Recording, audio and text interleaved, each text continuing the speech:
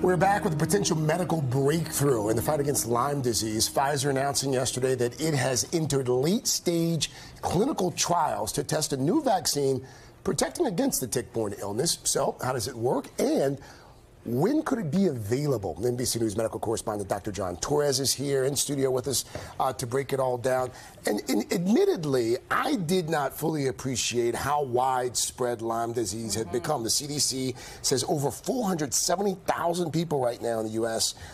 Infected every year with Lyme disease. How far could this potential vaccine go in making a dent in those numbers? This can make a huge dent in those numbers. And if you look at the numbers, not only that, but the numbers have actually quadrupled in 15 years in rural areas, and in urban areas they've almost doubled in the past 15 years. And so it's not just people that live out in the woods that you worry about, it's people just about anywhere. Yeah. And you can see the map there between 2001 and 2019. It's kind of the same areas, but you can see how much darker it is in 2019. And even Colorado, where I come from, nothing in 2001. There's a few cases now. So it's spreading across the country. So this is something that's needed desperately. Is that more reporting, or to what do you attribute the increase? I think it's attributed to a couple of things. One, sure, there's more reporting, but also we are moving into tick territory, and ticks are moving into our territory because of climate change. And so we have a lot more interactions. And, you know, just the Lyme disease is spreading throughout the country. And for people who have it, listen, I know women who are a generation in front of me, and I know little boys my son's age.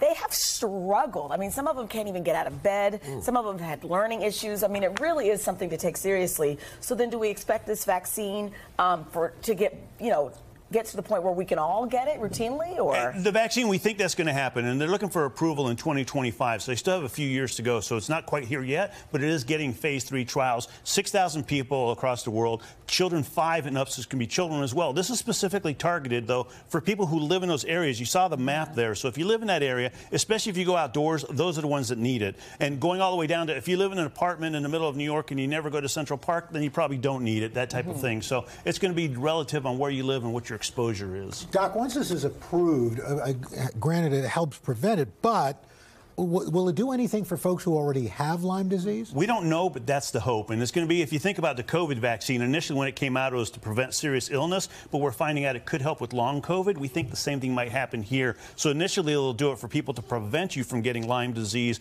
but hopefully they find out along the way that it actually helps people who already have Lyme disease and the symptoms that you're talking about, Chanel, and help them with those as well, because it can be a struggle. Yeah. Speaking of those symptoms, I feel like it's an episode of House where it's just, you know, these symptoms that people get when they didn't even realize they were bit by a tick in the first place. So remind us what they are and, you know, how you feel. You know, when I first got into medicine back in the mid-90s, Lyme disease wasn't something we regularly thought about. So somebody come in with these odd symptoms and you wouldn't even think about it for a while until you got down a big algorithm and then eventually test for it. Now doctors test for it, but you have to catch it early. And if you don't, that could be an issue. And those are the symptoms there: fever, headaches, fatigue, muscle aches, joint pains. Those sound like just about everything else you get. It's called the great imitator. Right, it is. The big difference there is that bullseye rash, and it typically looks like a target or a bullseye.